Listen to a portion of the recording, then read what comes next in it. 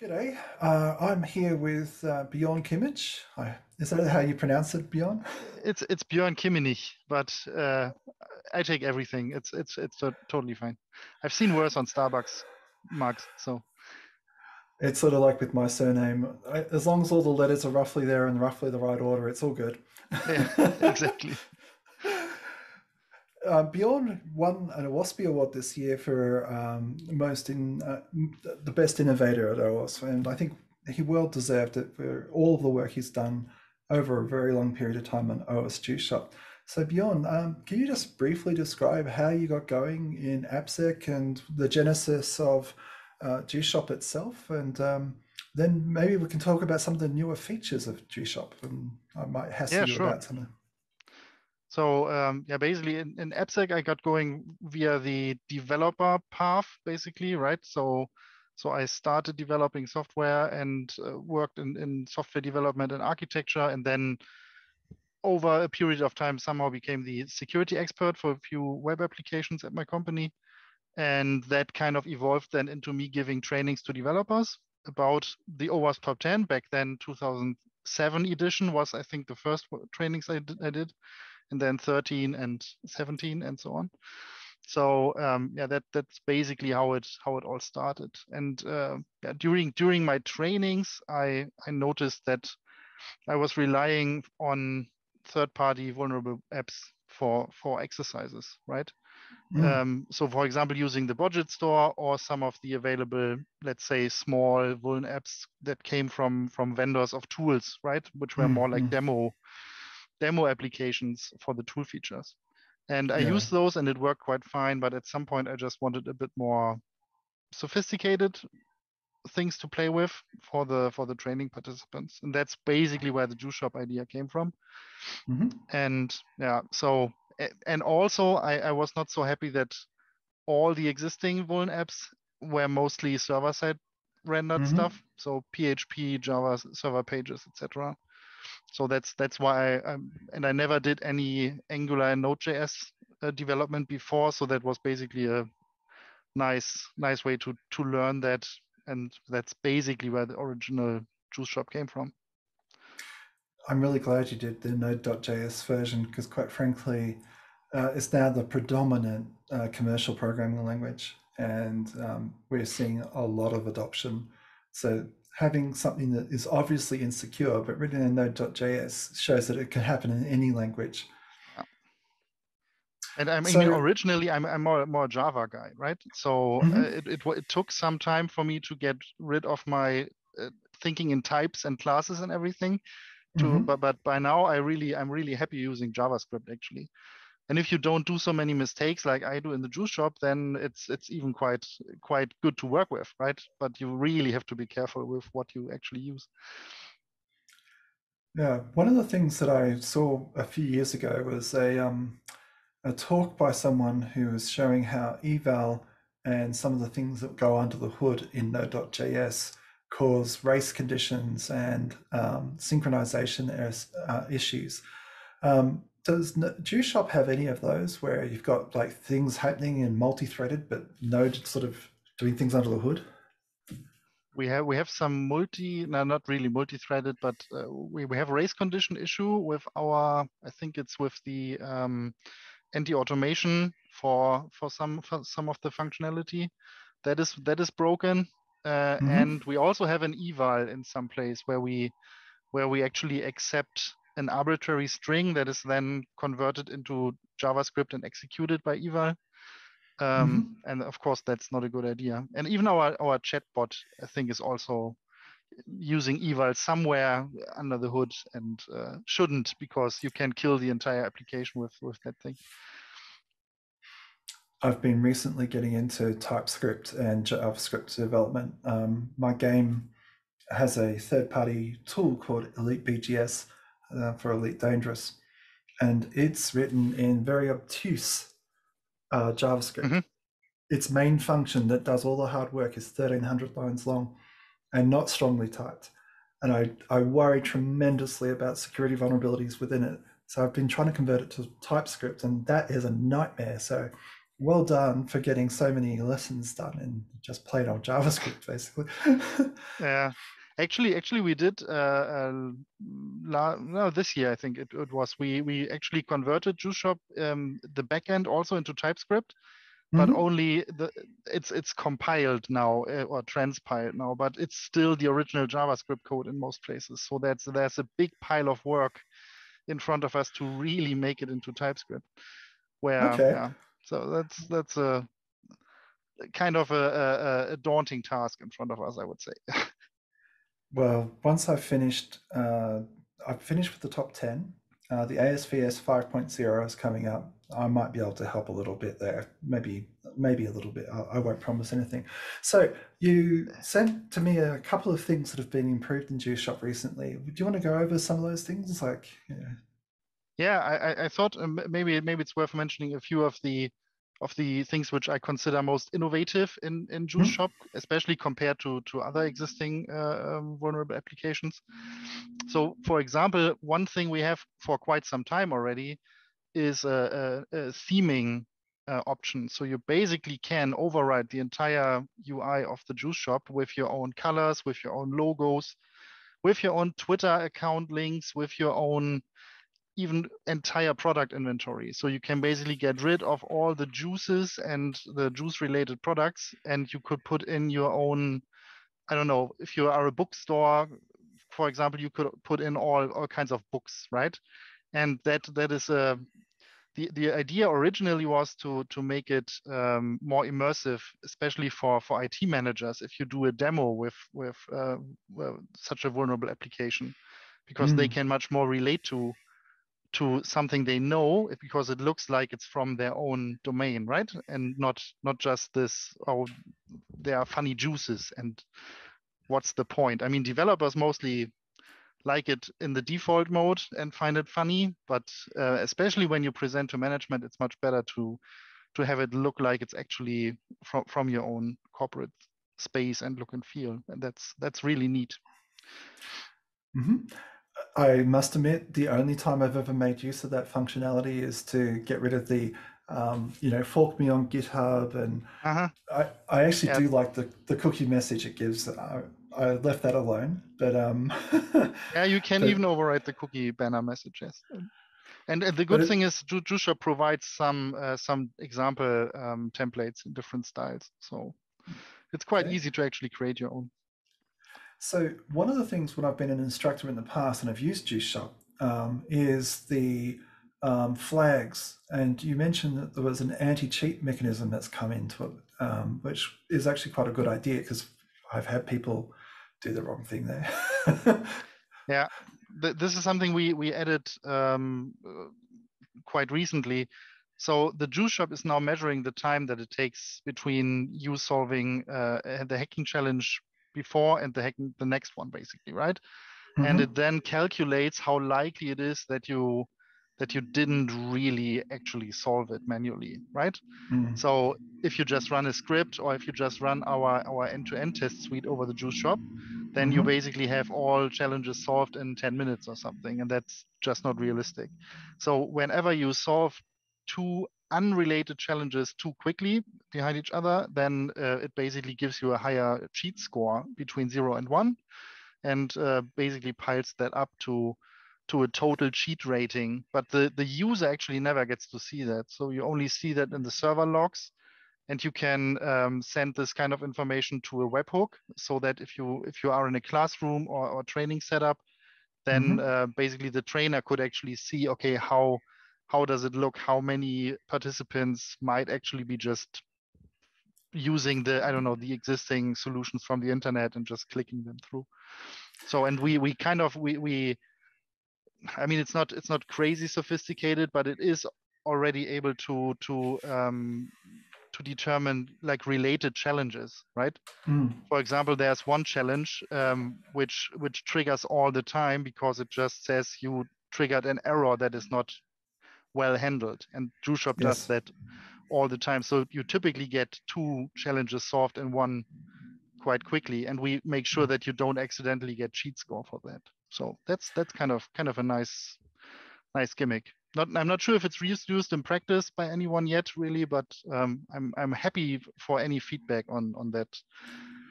So I do use the this. I won't give the game away, but there is a SQL injection that allows you to log in, and Mhm. then from there you can do a cross-site scripting. And I have both of those in my browser's history, and so I can complete both of those challenges very quickly. Would it actually discover me doing that? If you have them in the browser history and basically just repeat them, um, then it would trigger. But the thing is that JuiceShop remembers the challenges you already solved, right? Ah, So if you for example then restart your server, mm-hmm, then all the challenges will be solved again automatically, but this will mm-hmm. not trigger any cheat detection. So basically the cheating score only happens when you solve a challenge for the first time, not when it's restored from a cookie. So, Yeah. but in your What case, it might actually trigger if you just use a completely blank new instance and then just run stuff from the browser history. Yeah, I mean, at the end of the day, autofill does its thing, and I go between this screen and this screen.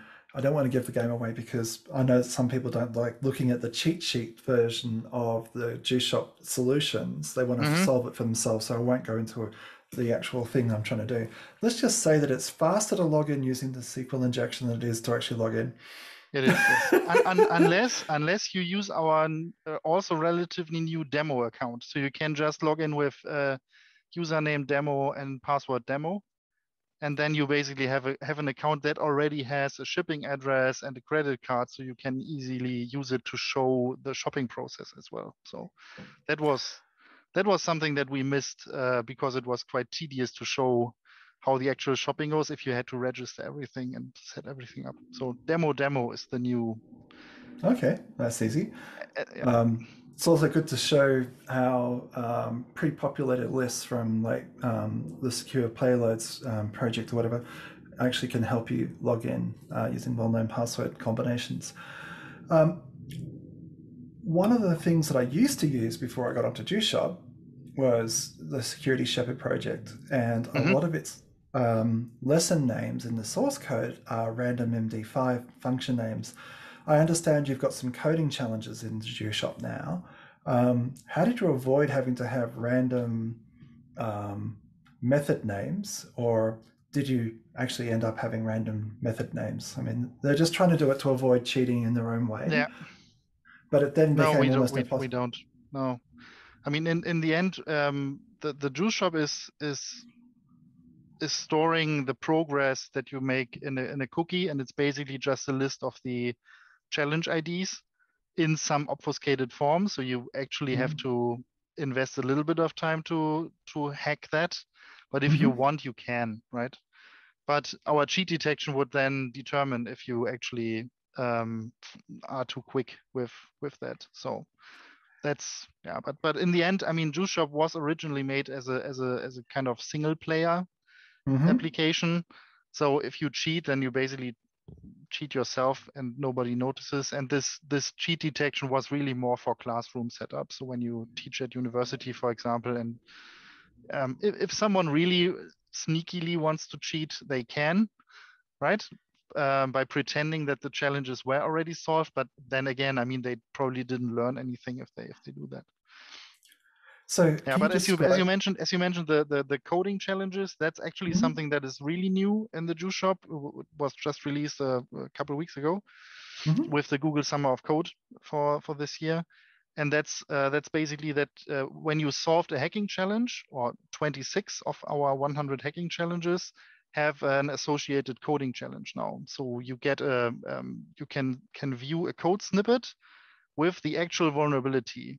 And that is not something that is coming from some static file that's actually loaded from the server of the Juice Shop, right? So it's the actual source code that you have that you see there, and we clean up everything that would immediately spoiler the solution, like all the challenge checks and stuff that happens also in the code, right? That's all not visible, and then you have to select the line of code or lines that you think are responsible for the code issue or for the security issue. And when you successfully did that, you switch over to a different tab where you get 3 or 4 options presented, how you would actually fix this.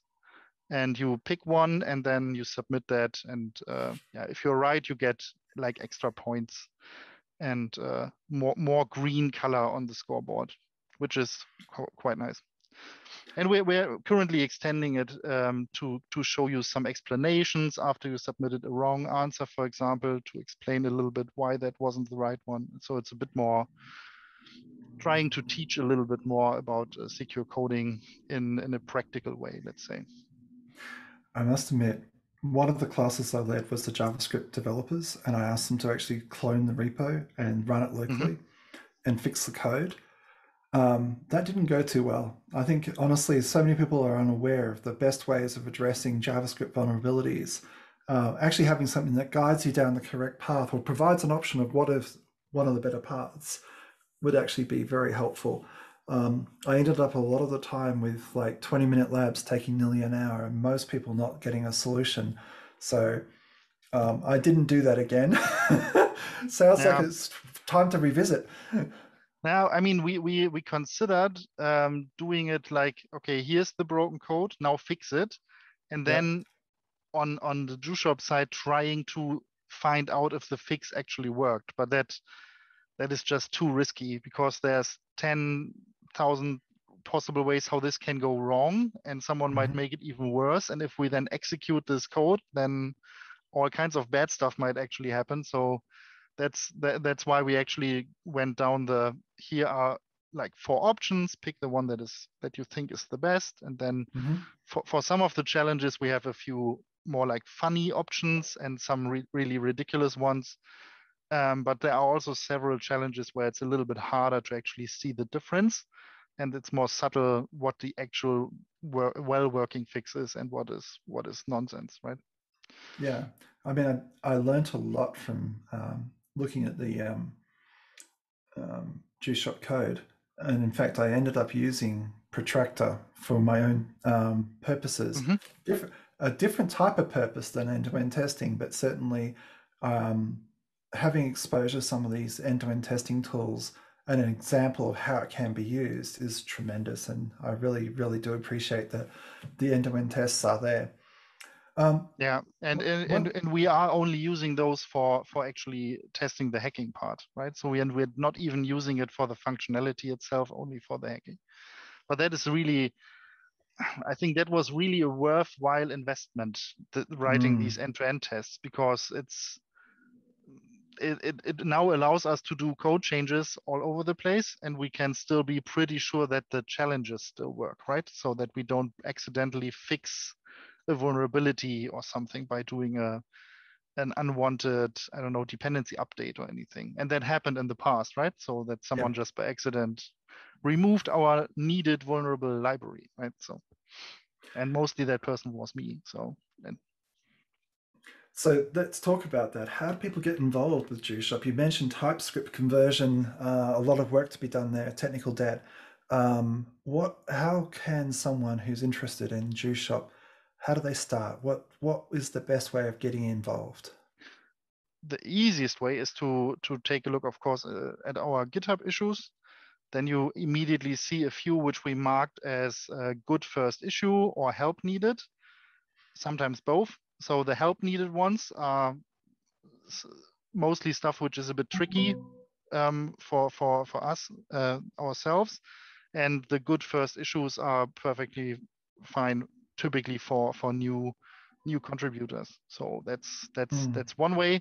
And I would actually recommend to just visit the website, and there's a link to our online documentation, which is technically an ebook that you can also download. And there is an entire chapter about code contribution, including code base 101 chapter. So it basically gives you a short overview of what parts of code are there in the JuShop, right? The back end, the front end, and several other things with short examples and a little bit of giving you a little bit of overview. Yeah. how to actually start. And otherwise, I mean, you can always just contact me on Slack or Gitter, and I'm happy to help you find something to do. Mm. And if you I mean, if a contributor actually wants to do more, like we had in the past as well, right? Not just a single GitHub issue. We're also happy to support, I don't know, bachelor theses and master theses and stuff that are around the juice shop, right? So if Hmm. it involves a little bit of coding for us as well. So one of the things that we've got is the OWASP top 10 data set has 515,000 apps in it, and part of that is that we've got like more or less a histogram of all of the CWEs that have been reported over the last few years. Mm-hmm. It could always be used to identify new topics for new lessons. Um, like if you haven't got a lesson on a particular topic, it might be very useful, because I think Yes. the ASVS version 5 level 1 will be strongly influenced from this data set, even though we collected it for the top 10. I noticed that when I was instructing that sometimes the documentation was out of date and the images were from old versions, and sometimes the solutions didn't quite work the way that the documentation did. I think one of the ones that I'd encourage people to get involved is um, helping to update the documentation with a pull request would actually help everybody, and it also introduces you, how does this actually work? What's it doing under the hood? And making sure the solutions are good in the back as well. Yeah. I mean, we just like yesterday, I think we had a pull request for a very small fix to one of our coding challenges where we offered some solutions, right, for possible solution for a NoSQL injection, but Mm-hmm. the actual fix that we provided was wrong, right? So it wouldn't even have fixed the issue, but someone Mm-hmm. actually noticed that and sent a pull request to fix that fixing option, which is great, right? And that's even so, such small requests or pull requests for are always worth a pack of stickers to us. So that's basically one of our, I think, unique selling points, that when you get your first pull request merged in the juice shop, then you get a few stickers and postcards and stuff. So maybe that motivates someone as well. So if you, Mm-hmm. I've sent like 50 plus letters with stickers out over the last years. So I actually have some envelopes over there that need to go into the post to give people their membership badges. ah I need to get this done because I keep on forgetting to do it, and I need to do it. yeah, I've I promised will them. also always pile up these envelopes, and then yeah. But I typically tell people it might take a few months until you get yours, but they will come along.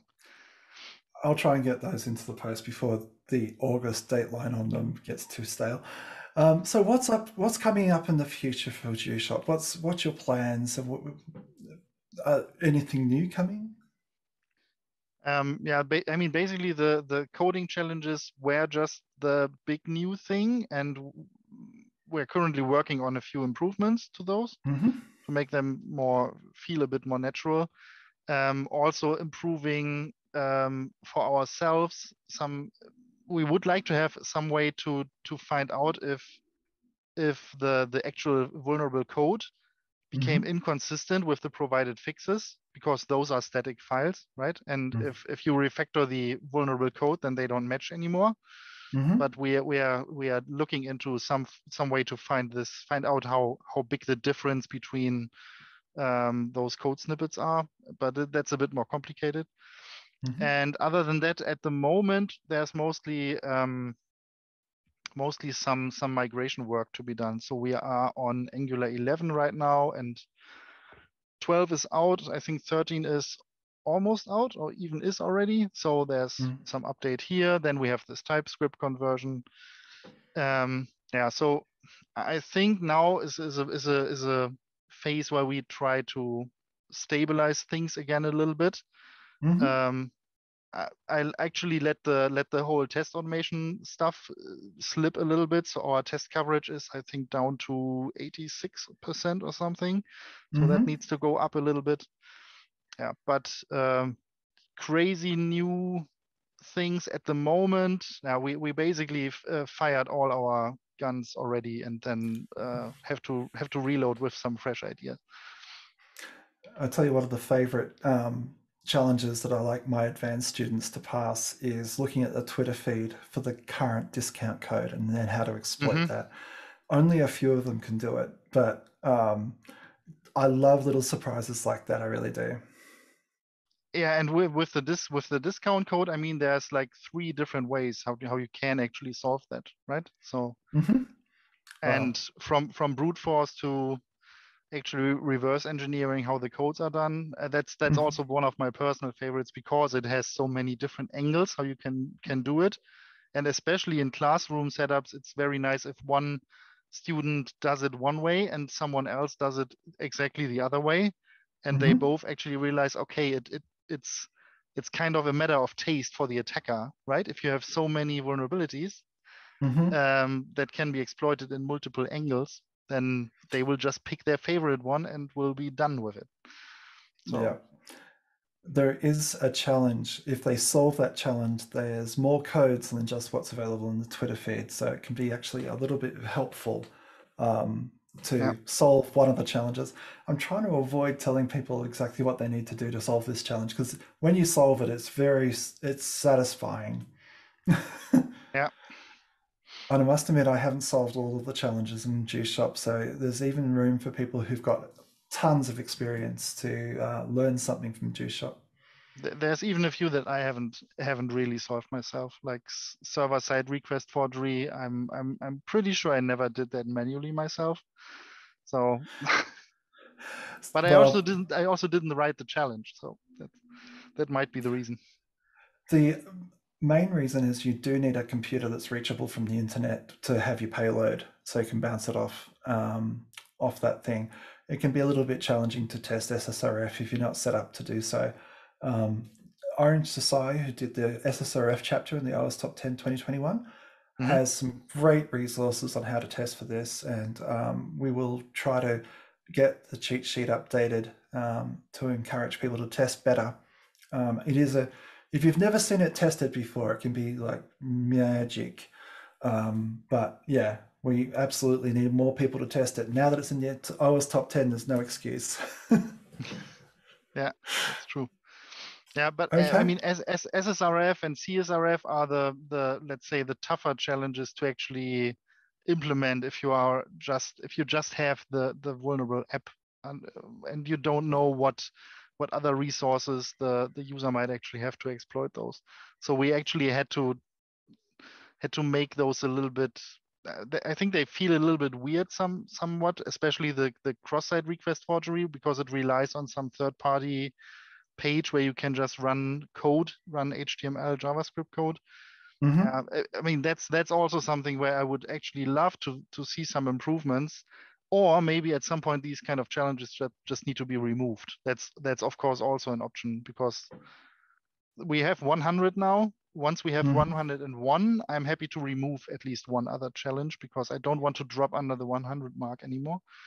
But yeah, there Fair are enough. some challenges which actually could be removed because they are a little bit over the top by today's standard. Well, it's compared to when I got going in penetration testing back in 2000.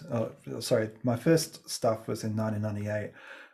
But in 2001, when I started work on the developer guide, things were so simple. Every app had SQL injection, every app had cross-site scripting. No one had any CRSF. We didn't really know about CRSF back then either, but every app had it. It is a lot harder now to actually get decent exploits that are just easy to find. Yeah, Um, but at the same time, some of the oldies, maybe, yeah, you don't need 6 or 7 versions of SQL injection. Maybe you can just prove the point with 1 or 2 here or there. yeah. Um, Obviously, OWASP, and this is going to be like the last question. OWASP has just had its 20th anniversary. Where do you see the application security field going over the next 20 years? What would you like to see solved? Over the next 20 years. Oh, I don't know. Not for the next 20 years. I would actually love to see the scaling problem solved, because the number of developers will always be much higher than the number of security experts. So in my opinion, the only way to solve this is to make the developers the security experts, Yeah. or at least make sure that they have enough security awareness to avoid some of the worst things that could possibly happen. And I hope that the Juice Shop actually contributes to that by being a fun way for developers to actually learn about security issues and playing around with it, and now even seeing the vulnerable code and learning how to avoid certain typical coding mistakes. So I think that's the main issue. The being able to work with developers together on security issues and make sure that they can do most of the things on their own without Hmm. asking a security expert in their company or on the internet, Hmm. because the security folks will always be outnumbered, right? And it's Yeah. not. And just looking at Stack Overflow and hoping that you can copy the secure solution, that pattern just doesn't work, right? There's too much bad stuff on Stack Overflow. So Well, that's one of the things that I'm trying to get is more people involved in Stack Overflow answering the questions correctly so that the right answers bubble to the top of the first few clicks you might see. But that requires a lot of us to participate in Stack Overflow, and many of us don't have the time. yeah, it's still the scalability problem then, yes.